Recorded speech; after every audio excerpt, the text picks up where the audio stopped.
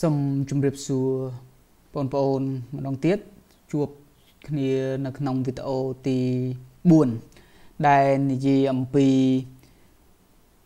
របៀបប្រើប្រាស់ keyboard ចឹងគឺ keyboard បច្ចុប្បន្នគឺមានចំនួន104 key 105 key 107 key ដែលត្រូវបានចែកចេញជា5ផ្នែកសំខាន់ៗផ្នែកទី1គេឲ្យឈ្មោះថាខ្ទង់ជាដែលមានមុខងារពិសេសហៅថា function key ដែលមាន12 key ហើយផ្នែកទី2គឺផ្នែកវាយអក្សរនិងលេខគឺគេឲ្យឈ្មោះថា typewriter ឬក៏ letter keyman ហើយផ្នែកទី3គឺបញ្ជាទិសដៅ command cursor ហើយផ្នែកទី4គឺខ្ទង់បញ្ជាពិសេសហៅថា special key ហើយផ្នែកទី5គឺផ្នែកក្រុមលេខគឺ keypad ឬក៏ numlock key ចឹងអាហ្នឹងគឺផ្នែកទីkeyboard គឺផ្នែករបស់ keyboard គឺគេចែកចេញជា5ផ្នែកបែបហ្នឹងអញ្ចឹងផ្នែកនីមួយៗសូមធ្វើការចងចាំតាមផ្នែកនីមួយៗព្រោះ keyboard សំខាន់នៅក្នុងការវាយអត្ថបទរបស់យើងអញ្ចឹងយើងកាលណាយើងចេះស្គាល់ keyboard បានច្បាស់ការវាយអត្ថបទក៏លឿនហើយយើងមានបច្ចេកទេសនៅក្នុងការបញ្ជា keyboard បានយ៉ាងស្ទាត់ជំនាញផងដែរតែបើសិនជាលោកស្រីឬក៏បងប្អូនអត់ស្គាល់អត់ដឹងថា key ណាគេប្រើសម្រាប់ធ្វើអីទេវាយហើយឡែងកើមអញ្ចឹងយើងទៅមុខមិនទាន់គេទេអញ្ចឹងសូមលោកស្រីឬក៏បងប្អូនយកចិត្តទុកដាក់ទៅនឹងអាចប្រើប្រាស់វាបានស្ទាត់ជំនាញអូខេអញ្ចឹងគឺសូមកលេចមើលនៅចំណុចទី1គឺខ្ទង់បញ្ជាដែលមានមុខងារថា special key ហ្នឹងប្រើសម្រាប់បញ្ជាផ្ទាល់ទៅលើកម្មវិធីដែលត្រូវបានប្រើតម្រូវទៅតាមកម្មវិធីនីមួយៗ S1 រហូតដល់ S2 ហ្នឹងឧទាហរណ៍នៅក្នុងកម្មវិធី Microsoft Word គេមានខ្ញុំយកមក3ទី1គឺ F5 គឺ Go to command សម្រាប់បញ្ជាឲ្យ cursor លោតទៅទីតាំងណាមួយ F7 spelling grammar សម្រាប់ឆែកអក្ខរាវិរុទ្ធនិងវេយ្យាករណ៍ចំពោះតែភាសាអង់គ្លេសហើយ F12 cell សម្រាប់ cell ឯកសារទុកជាអញ្ចឹងគឺនៅក្នុងចំណុចហ្នឹងខ្ញុំមានជាឧទាហរណ៍ជាមួយនឹងកម្មវិធី Microsoft Word ជាក់ស្ដែងអំពី function key វាតែម្ដងឥឡូវខ្ញុំបន្ថែម function key មួយដែលខ្ញុំឲ្យបានដាក់ឲ្យគឺ F1 អញ្ចឹង F1 ពេលដែលយើងចុច function key F1 វានឹងបង្ហាញ word have គឺវាបង្ហាញមកយើងឆ្ងល់អីយើងសួរនៅក្នុងនេះទៅវានឹងប្រាប់យើងឧទាហរណ៍ខ្ញុំចង់ថា font ខ្ញុំសរសេរកន្លែងនេះដាក់ថា font អញ្ចឹងវាបង្ហាញថា font word អញ្ចឹងវាប្រាប់នេះ add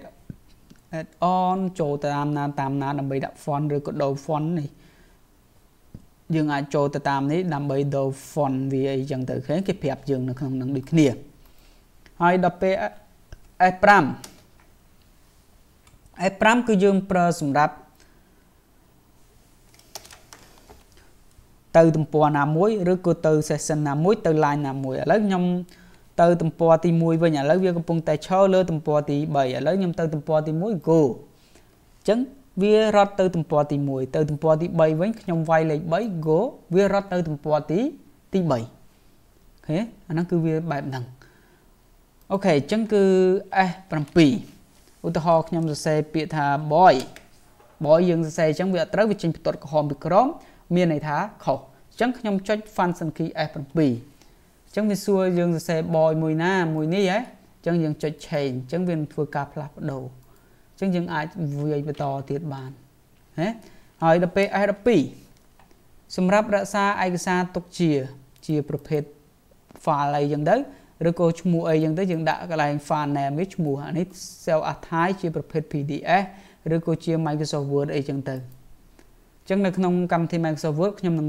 រៀនអំពីរបៀប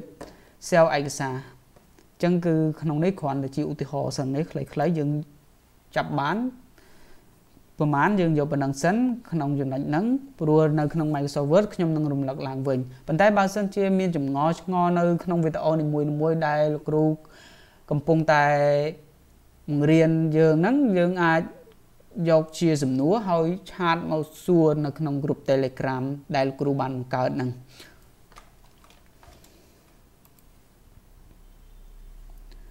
អូខេឥឡូវខ្ញុំសូមតទៅចំណុចមួយទៀត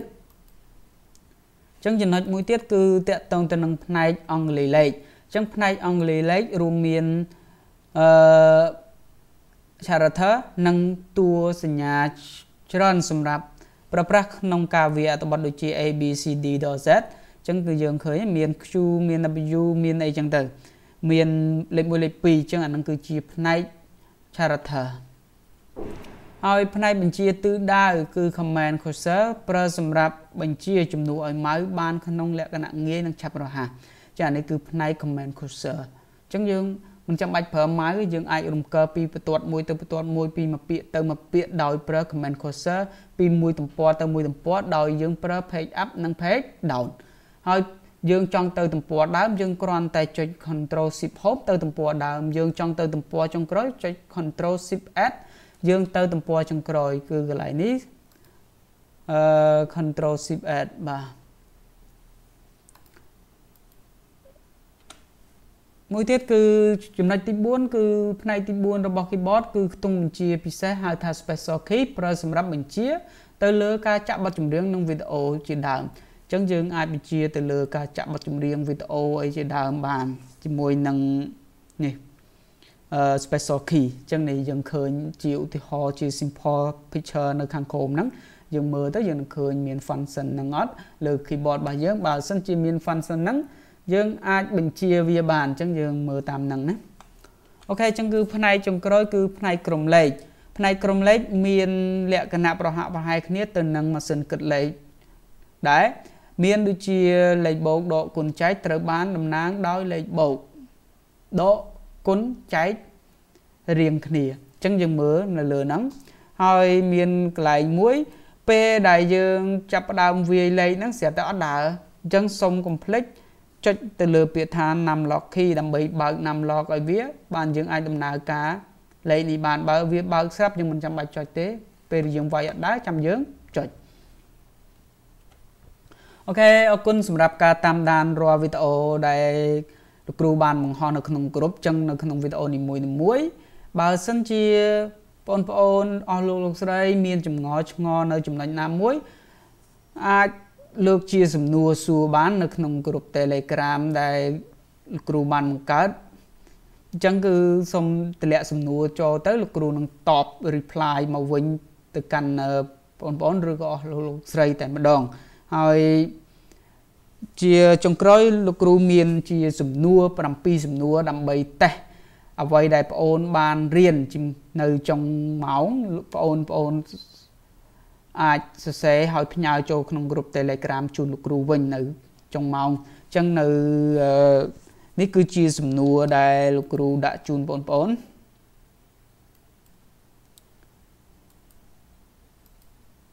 អញ្ចឹងសំណួរទី1សួរថាតើអ្វីទៅជាកុំព្យូទ័របាទអញ្ចឹងអ្វីទៅជាកុំព្យូទ័រអញ្ចឹងយើងបានរៀនមុនហ្នឹងហើយតើអ្វីទៅជាកុំព្យូទ័រហើយទី2គឺតើកុំព្យូទ័រហ្នឹងចែកចេញជាប៉ុន្មានប្រភេទអ្វីខ្លះហើយទី3តើ personal computer ហ្នឹងចែកចេញជាប្រមាណប្រភេទហើយទី4តើ keyboard ចែកចេញជាប្រមាណផ្នែកអញ្ចឹងយើងកំពុងតែសិក្សា keyboard មិញហ្នឹងដែរហើយទី5តើ software ចែកចេញជាប្រមាណប្រភេទអញ្ចឹងនៅក្នុងវីដេអូទី3គឺយើងបានស្គាល់អំពី software ហើយចំណុចទី6គឺសំណួរទី6ចូលសរសេរពាក្យពេញរបស់ CPU និង RAM អញ្ចឹងយើងបានដឹងហើយយើងមើលទៅយើងនឹងឃើញពាក្យពេញរបស់ CPU និង RAM សំណួរទី7កុំព្យូទ័រមួយអាចដំណើរការបានត្រូវមានសមាធាតុផ្សំអ្វីខ្លះអញ្ចឹងយើងទៅមើលទៅយើងដឹងថាវាមានសមាធាតុផ្សំអ្វីខ្លះដែលអាចដំណើរការវាបានអរគុណអញ្ចឹងគឺលោកគ្រូមានតែប៉ុណ្ណឹងហើយសំណួរនេះលោកគ្រូចង់ឲ្យបងអូនហែកกระดาษសរសេរឬក៏បាទហែកกระดาษសរសេរល្អឬក៏បងអូនមានកระดาษរាមអញ្ចឹង បងអូនសរសេរដាក់ថា name ឈ្មោះបងអូនហើយបន្ទប់មកឧទាហរណ៍បន្ទប់ប្រមាណបងអូនដាក់មកហើយមាន answer អញ្ចឹងសរសេរដាក់ answer បន្ទាប់មកសំណួរទី1សំណួរទី2សូមសរសេរសំណួរទី1ទី2មកលោកគ្រូនឹងធ្វើការកែហើយលោកគ្រូនឹងធ្វើការ feedback ទៅកាន់បងអូនវិញនៅចម្លើយត្រឹមត្រូវអញ្ចឹងបងអូនអាចកែតម្រូវនៅអ្វីដែលបងអូនខុសអញ្ចឹងនេះគឺជាការ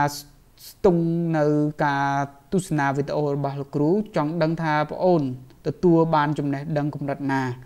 នៅក្នុងវីដេអូនីមួយៗអញ្ចឹងលោកគ្រូសង្ឃឹមថាបងអូននឹងទទួលបាននឹងយល់គ្រប់គ្នាហើយជាចុងក្រោយលោកគ្រូសូមជូនពរឲ្យបងប្អូននិងអស់លោកស្រីជួបតែសុខភាពល្អសេចក្តីសុខសេចក្តីចម្រើនជៀសផុតជំងឺ